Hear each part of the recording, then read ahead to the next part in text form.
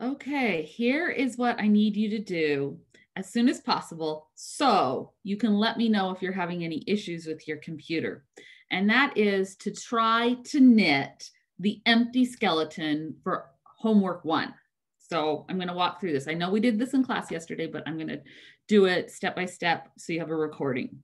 So I'm on our Canvas class page, and I am going to come over to the left-hand margin, and I'm going to come down to modules, because I know under modules, all the material is sorted by chapter and unit. So I'm coming down to the unit on exploratory data analysis, homework 1, there's the PDF for the textbook, the YouTube for the lecture material, and homework 1 assignment. Under that is the optional Q&A if you have additional questions about anything on homework 1. So I'm going to click on homework 1.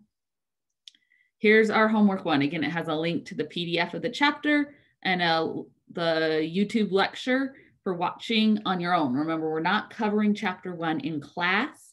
It is all to be done on your own, except for the last little bit of the homework assignment in R. So to do the assignment, if you scroll down, it's going to have these 3 blocks that are thinking. It is going to bring up your assignment. And all of it is completed in Canvas except for the last item. And that's true for every chapter. So item 1 is some matching for definitions and types of variables, types of scales.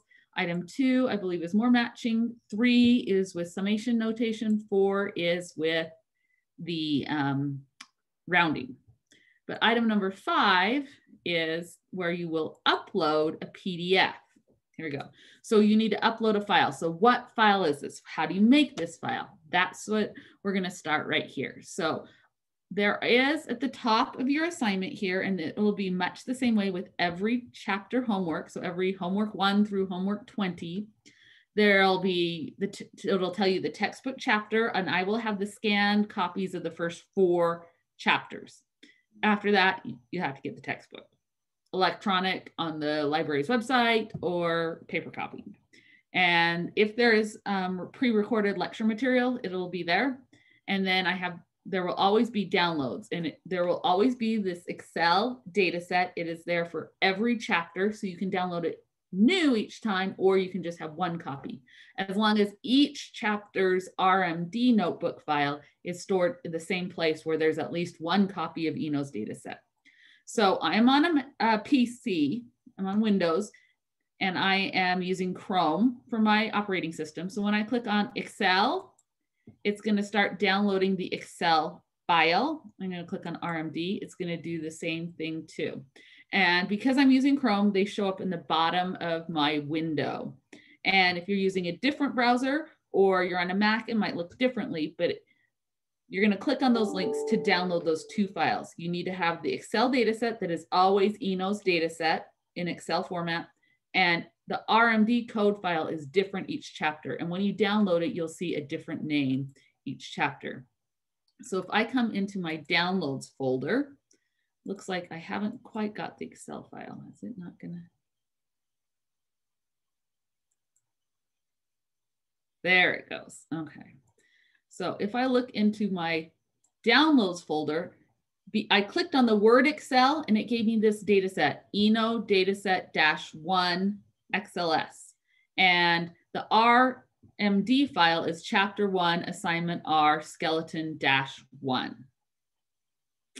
So now if I double click on the RMD file, it should open it in RStudio. If it's the first time you're opening it, you might have to tell it which program to open it with.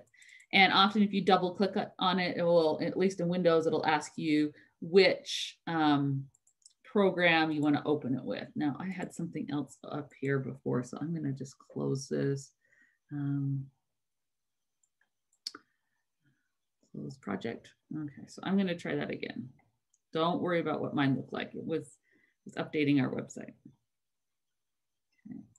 So again, double clicking to open the chapter 1 assignment R skeleton in RStudio.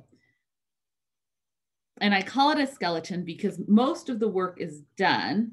all the section headings, subsection headings. I've typed out all the questions. I've got the YAML header done. Most of it's done, but it's a skeleton because you need to put the meat on the bone. So you're going to be typing stuff in.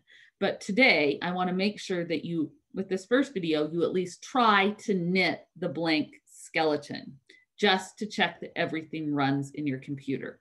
So I've downloaded this, and you can see once you open an RMD, a script or a code file, you get all 4 components of the window. We've got, in my arrangement, I've got in the top left-hand corner, I have my R notebook. In the top right-hand corner, I've got my console, and it's got some other tabs. Below that, I have files, plots, packages, helps, and viewer, the mini tab window. And then on the other left lower corner, I have this environment, history, connections, tutorials. Now, right now, I don't need to look at that, so I'm going to shrink it down. There's these buttons that are a big box and a little box. If you hit the little box, it'll shrink that down. It just gives you more real estate to see your notebook or your code. Now, just to hit some things here, you always have to have a title. The YAML header has these 3 dashes to start and 3 dashes to end it. Everything between those dashes is YAML header information. And there are 2 things that must be there. You must have a title, and you must say what kind of output you want to create. The rest of this stuff is, I've already filled it out for you. We're just going to go training wheel style. We're just jumping in the deep end, feet first. I'm going to teach you how to swim by jumping in the deep end. So I've already filled out most of the stuff. You need to replace where it says your name with your actually name. And at the date, you want to change that to the date that we have. And you could put in January 26th if you want, however you want to type the date. Leave the rest the way it is. Again, this engine just makes it work. It has to do with LaTeX. TOC means table of contents. So yes, we want to make a table of contents, and we only want it 2 levels deep. So that's section and subsection, but we do not want to number those sections. That's what that's saying. So the rest of this, we are not going to touch it right now. We're just trying it out to make sure everything works. Now this file is an RMD file for R Markdown. This is a lot easier to deal with. The only LaTeX code you need to know is clear page with this slashy. And this slash in front of it is the one that's on top of your escape key, not the one that's next to your shift key. That just does a page break. That's all the LaTeX code you need to know. And other than that, this simplifies things 100%. So the whole process is you're writing in an RMD notebook. When we hit the knit button, it's going to change from using the knitter package. It's going to go from R Markdown to regular Markdown. Then using the Pandocs package, it's going to go from regular Markdown to TeX, T-E-X. And then it's going to pass it over to MITTEX or MATTEX to go from a TeX file to a PDF. And that final PDF is what you enter or you upload on the homework assignment. Now, we're going to knit it right now and make a PDF. This PDF is going to be mostly blank. It's the skeleton format. So we're going to knit it right now to create a PDF, but don't upload that one yet.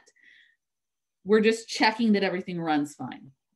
Then after this, I'm going to record another video tonight that's going to show you how to fill in the skeleton and knit it again to produce the final PDF that you will upload on the assignment. Clear as mud. I know this is a fire hose to your face, and we're just going to have to stand in uncomfortable places for a moment. We're just going to doggy paddle and keep our head above water. And before you know it, you'll be swimming. I've taught this class for 6 years. I've taught hundreds of people, and there's no way to ease into it. You can put your little toe in and stand in the shallow end, but really we just have to dive in. So I've already written all this stuff in. We are going to go ahead and knit it. Now, I know that there was one question yesterday. Someone said, how do I see this table of contents? It's the outline button. You can see my mouse moving around right above it. And that will shrink away your table of contents or bring it out, this little outline. And you can shrink it over, slide it by hovering your mouse over the division line until you get that mover icon. So again, I'm going to try to knit it, make sure everything's okay. Now I'm going to slide this over. So right now we have our console, in this upper right-hand corner, and it's telling us what version of R we have, and some copyright and warranty information, and something about citations and demos. So when I hit the knit button over on my RMD, it's going to flip from the console tab into an R Markdown tab. So here we go. I'm just going to click on where it says knit with the yarn ball. And we'll watch. See, now it's created an R Markdown tab. And what it's doing is in the background, it's opening that R Markdown file and it's processing the file.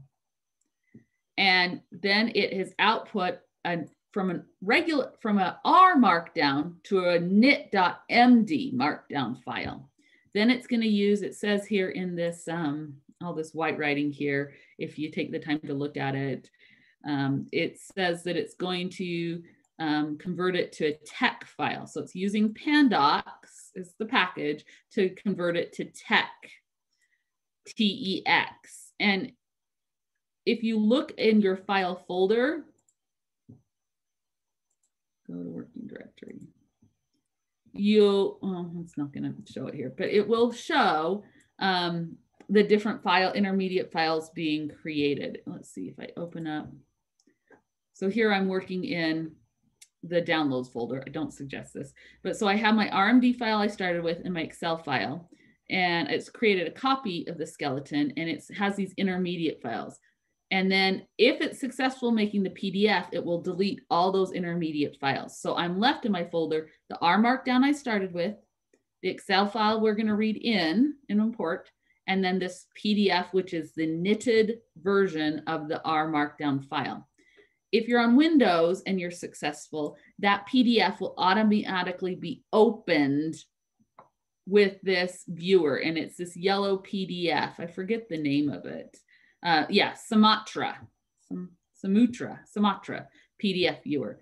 This PDF viewer got downloaded with the MikTeX installation, and let it be. If you open your PDF with Adobe or Microsoft Edge or another PDF viewer, you won't be able to knit again, well, as long as it's open, because it won't let it override the file that's open. But with this PDF viewer, if I was to knit again, it can override it. On Macintosh computers, it uses a different, MikTeX uses a different viewer, and I think you have to close the PDF every time you want to reknit. But if you get a knitted file, you know it's done correctly. Now I changed in my R Markdown, I put in my name and I changed the date. And now you'll see in my knitted PDF that I have my name and the date that I've written in. And it's created this table of contents, and it's got all the instructions for this part of the homework here. And you'll notice some are bold, some are italics, some are a different kind of font that's code font. And there's a lot of stuff on here. And the next video will walk you through what to do with this. Now, I'm pointing out, again, wherever your R Markdown file lives on your computer, whatever folder it's in, or your desktop or your downloads, please make another folder that you can find. Wherever the R Markdown file is, that's where you need to put your Excel data set or SPSS or SAS. For this homework, we're using an Excel file though. They have to live together somewhere on your computer. Wherever they are living together, that's where the PDF will be put. The PDF will be the same name as the R Markdown file, just it'll say .pdf instead of .rmd. And then the PDF again is what you upload after you've put the meat on the bones of the skeleton. So let me know on the Q&A discussion board or a direct email. It's to sarah.schwartz@usu.edu if you struggle with or have any computer hiccups in that process. And I'll see you on the next video. Sound like a silly YouTuber.